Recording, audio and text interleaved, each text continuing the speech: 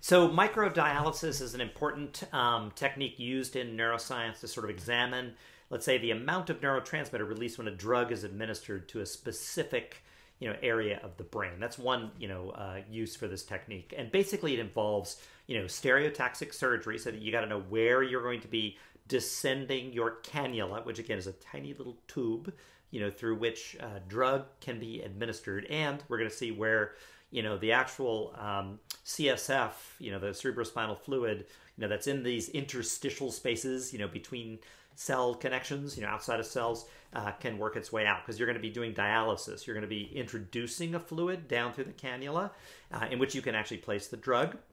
And then you're also going to be, taking the distillate, taking the fluid that comes out, and then analyzing that for the presence, for example, of a neurotransmitter that might be released in response to the drug.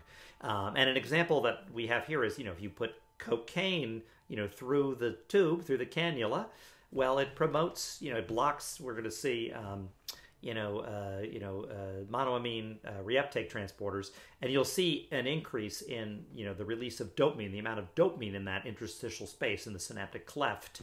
And, via the concentration gradient force, it'll pass through a little membrane, that's put at the end of the cannula, a little membrane that allows for, small molecular weight chemicals to go across. Will try to equalize across that membrane. If there's more dopamine being released, into the cleft, well, then there's less, in the fluid. You're not adding any dopamine in as you bring that down, so it'll cross in and then work its way back out, and you can measure the amount that actually has been released. And one of the things, there's a couple of drawbacks to this technique. Obviously, it's invasive. It's usually a relatively small time course you can do this over.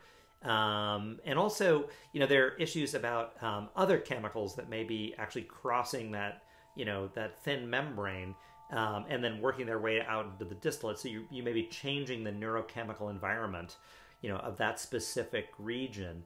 And so they try to use what they call an artificial cerebrospinal fluid that they put in as the fluid that they put in, so that other aspects of the chemical environment that you're introducing this fluid into, are very similar across that membrane. And the only change that you'll see with, let's say, the introduction of cocaine, is an increase in dopamine release. And so you'll get just the dopamine passing in, and it's not really changing as much, that environment. It's a very useful technique, though, because it could be, utilized in behaving, organisms. So it's actually an in vivo technique, microdialysis.